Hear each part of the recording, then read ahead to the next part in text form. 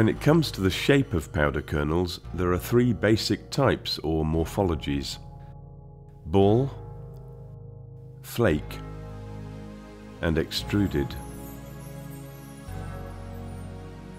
There are also subtypes and sizes based on these: solid rods, tubes, square flakes, round flakes, donut-like flakes, irregular flakes, flattened balls, and so on. All are available to a greater or lesser extent as single or double base powders, and they all have different burn properties. Some powder types tend to be associated with particular types of firearm. Extruded powders are commonly used in rifles. Ball powders are commonly used in pistols. Flake powders are commonly used in shotguns. However, those statements are by no means a rule of thumb, and there's some crossover between the different morphologies and their uses. Some shotgun ammunition is loaded with ball powders. Quite a few pistol calibers can use flake powders, and so on. The crucial factor is how rapidly the burning powder develops its pressure and where that pressure peaks. An ideal reaction would be one in which all the powder burns away and finishes doing so just as the projectile leaves the barrel. The reality is quite different.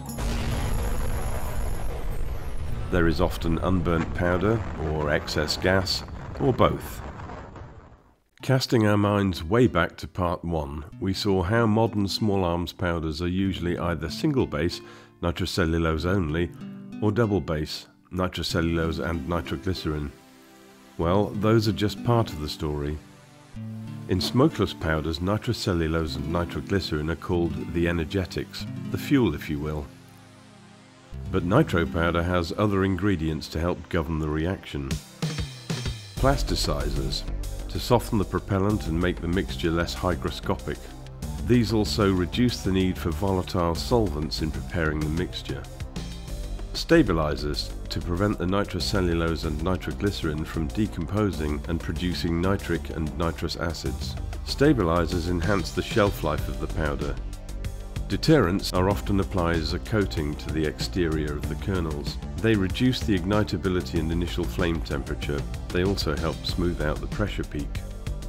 Flash suppressants, commonly alkaline earth salts, are used to help diminish visible flash at the muzzle. These may be incorporated into the raw mixture or added as separate kernels. Opacifiers, to keep radiant heat from penetrating too deeply into the surface of the kernel and causing detonation. Opacifiers may also enhance the burn rate. Decoppering agents, to oxidize copper residue so that it can be removed with other fouling when the bore is cleaned. These are usually bismuth or tin compounds. Dyes are sometimes added for identification purposes. Alliant red dot, blue dot and green dot all have flakes of the appropriate colour mixed in with the powder.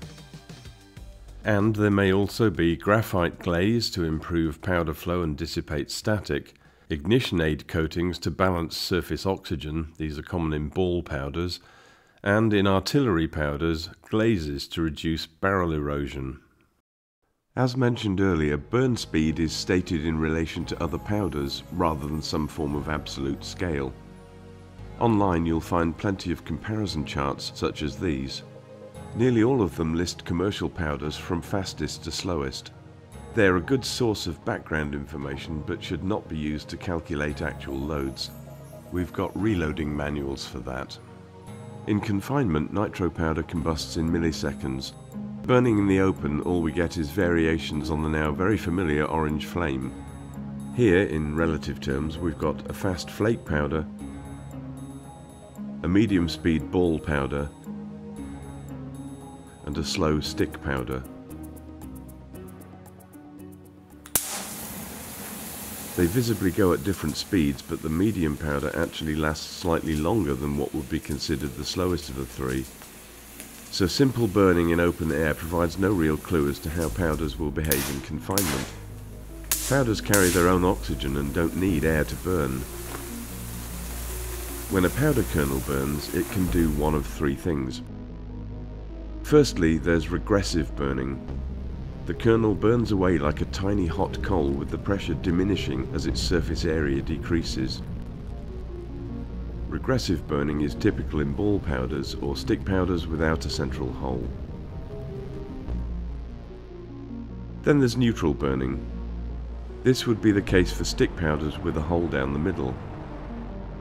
Burning from both inside and out, these powders produce a steady rate of hot gas, allowing pressure on the bullet to be maintained as it travels down the barrel. And finally, we have progressive burning. This is more usual in artillery powders which have large kernels with multiple holes. With all those little holes alight, the available surface area actually increases during the reaction, resulting in climbing pressure. Keeping track of commercial powders can be a confusing exercise. Over 200 powders are marketed to shooters. Not all are available everywhere in the world, and they're always evolving. Some are discontinued, new ones are added. Some competing brands are manufactured at the same factories, and over the years powder companies have seen multiple acquisitions and mergers. Powders come and go, but some have been around for a very long time, with tweaks and changes made over the years to their formula. The names you see here have been around for many decades, with Unique and Bullseye going back well over a century. Certain powders have different branding and names but are actually identical. Conversely, other powders have almost identical names but are actually quite different. H4895 is slightly faster than IMR 4895, so beware. In all cases, if you're loading your own ammunition, always use either an officially published reloading manual or online data supplied by the powder manufacturer. It's also a good idea to check more than one source. Never load cartridges based on internet forums or word of mouth. I once asked a very experienced reloader what a good load for 44 Magnum was, and was told 9 grains of green dot.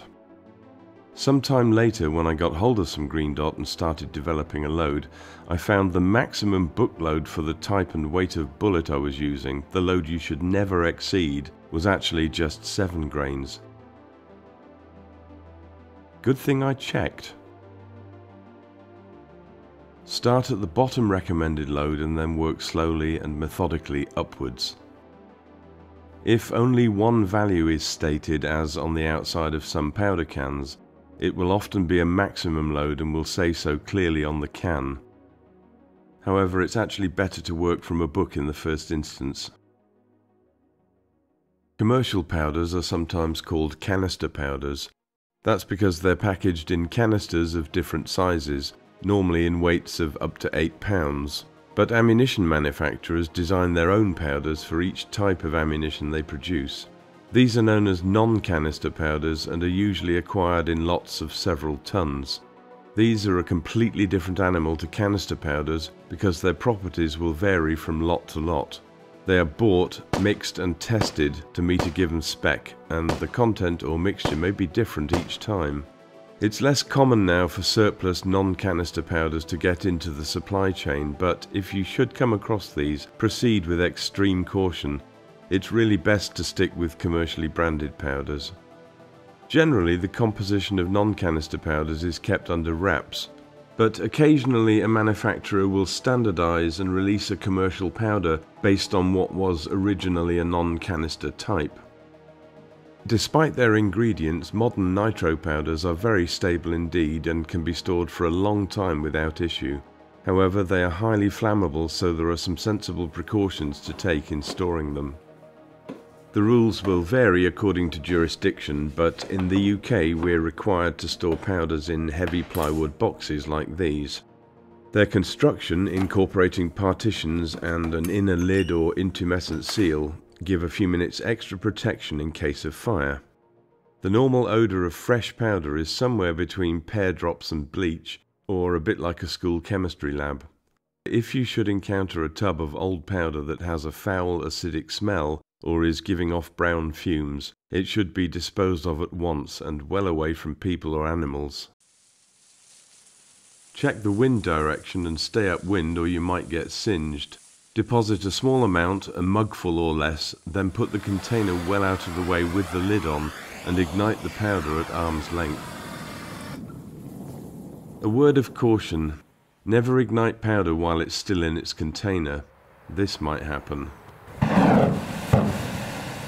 Although the flame was only visible some of the time, that rushing sound was a continuous jet of scalding hot gas extending some 8 feet above the mouth of the container. The other thing that could happen is this. In both these demonstrations, we used no more than 4 ounces or 100 grams of powder, and not all of it burned. These scenes were filmed under carefully controlled conditions with the powder ignited electronically.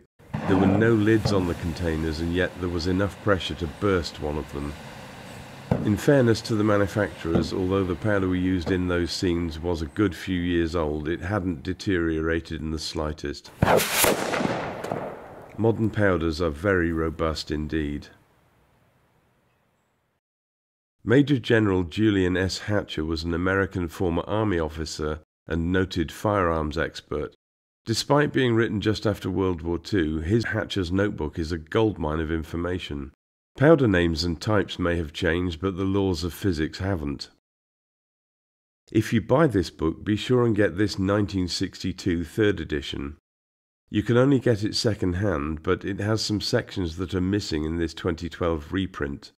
The third edition has a part 2 at the end featuring some intriguing accounts, including the following hair-raising tale about bulk powder storage. J. Bushnell Smith was a well-known gunsmith and custom ammunition loader from Vermont. In July of 1948, General Hatcher was called to the scene of a fatal accident involving Smith. Apparently, in Smith's workshop there had been 5 150-pound drums of powder. Smith was in the habit of test-firing guns through the window above his bench. He'd been checking the trigger on a rifle and had an accidental discharge. The bullet struck one of the large containers in his storeroom, setting off all 750+ pounds of powder. The sudden blaze had cooked Smith before he could move and dropped him in his tracks. Well, provided that hasn't put you off for life, in the final part of this series we'll take a closer look at powders in use for different types of ammunition and what to do when you've made a goof.